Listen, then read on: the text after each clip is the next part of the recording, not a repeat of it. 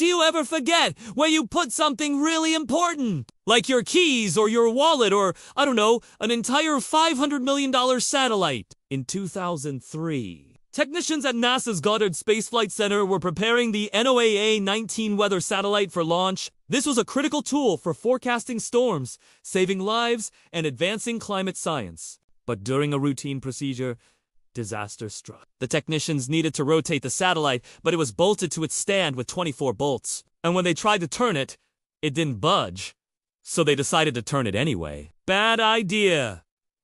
The satellite lurched forward, slipped off the stand, and came crashing face first onto the floor. Now, you might be wondering, how much damage could a 3,000-pound satellite hurtling towards the ground at 17 miles per hour possibly do?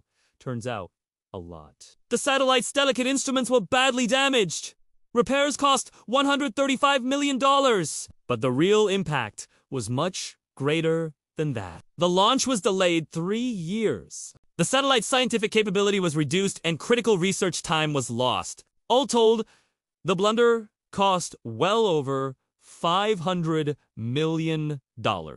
To make matters worse, this wasn't some obscure footnote in a NASA report or some obscure satellite. It was the crown jewel of America's polar orbiting weather satellite system. It was supposed to be the centerpiece of a multi-billion-dollar program to monitor Earth's climate and weather patterns from the poles all the way to the tropics. It was supposed to provide critical data for understanding El Nino and La Nina to climate patterns that occur in the Pacific Ocean and can have devastating impacts on weather patterns around the world. It was supposed to help scientists track hurricanes and other storms as they form and evolve. But now, it was just a very expensive hunk of space junk sitting in a Maryland parking lot. So what's the moral of this story? Don't forget to remove the 24 bolts before you try to rotate a 3,000-pound satellite.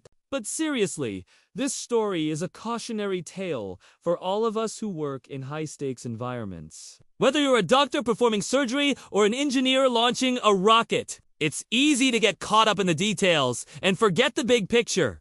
But sometimes the simplest steps are the most important ones. And in space exploration, there's no such thing as a small mistake. This is The Host with me. And if you want to learn more about how the screw-ups that make it into space, check out our video on the James Webb Space Telescope. We'll see ya next time!